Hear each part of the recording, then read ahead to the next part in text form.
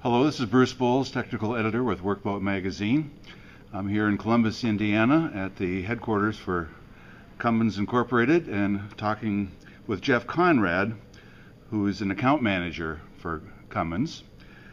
We've all been assembled here, a couple hundred of us, over the last couple of days because Cummins has introduced a project that they have codenamed Hedgehog, and it's all now been introduced to the world. So first of all, Geoff, what is Hedgehog? Hedgehog was the project code name for a new engine called the QSK95, and the event of the last 2 days was to announce that engine to the world and show it off for the first time. And as you said, we had an assembled group of customers and press and suppliers from all over the world here, and we're now officially calling it the QSK95. And where does it fit into the Cummins lineup of power products? That's a good question. The QSK95 will be the largest and biggest diesel and gas engine that Cummins has ever produced. And it will take us in the 3,000 to 5,000 horsepower range, depending on the market and the application. For marine, it will be in the 3,000 to 4,000 horsepower range, and ratings possibly going higher than that in the future. And the QSK95, that's a 16-cylinder engine? Correct. Right. It's a V16, and it's the most powerful 16-liter diesel in the world. 95 liter? Yes, that's high-speed diesel right. as well. Okay. High-speed engine. When will this engine be available? Depends on the market, but the markets that are getting the engine first are the land-based market, so power gen and the locomotive market. The marine versions of the product won't come until a year later, a year and a half later, and that will be sometime, we'll start initial production sometime in 2015 right now. So the initial products will be built then, and we'll put them through its paces and applications and make sure they're proven out before we go into full sales. Well, that time frame then puts it into Tier 4 area. Sure does. For emissions control. Tell me how that's going to be addressed. That's great.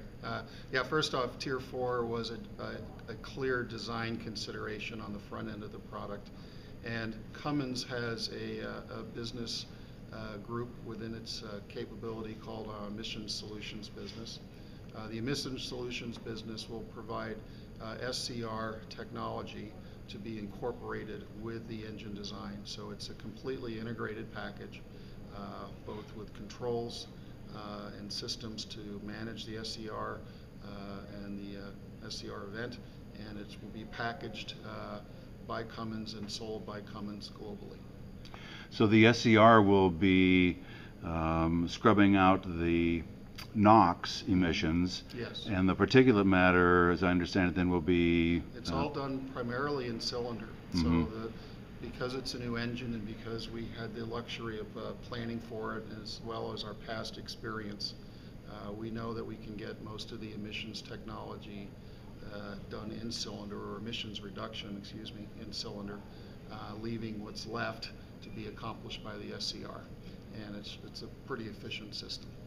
And a fairly compact system. I remember seeing a couple of pieces of equipment yesterday on display showing an SCR unit next to a Tier 2 muffler. Right. And it looked comparable. Yeah, if you go back in what people were discussing around SCR system size 4 or 5 years ago, it was intimidating, Yeah. especially as it related to very tight space on board a vessel or an engine exhaust fiddly or something else.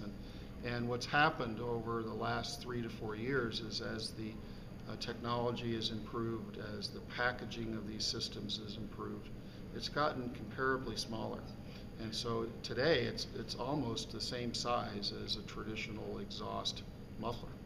And the placement of that in the vessel could vary. Some people may want to continue where their existing exhaust system is placed, or other applications it may require it to be in a different location depending on the engine room arrangement and exhaust system arrangement. But there's some flexibility there, and Cummins is in a good position to help customers figure out what's the best way to do it.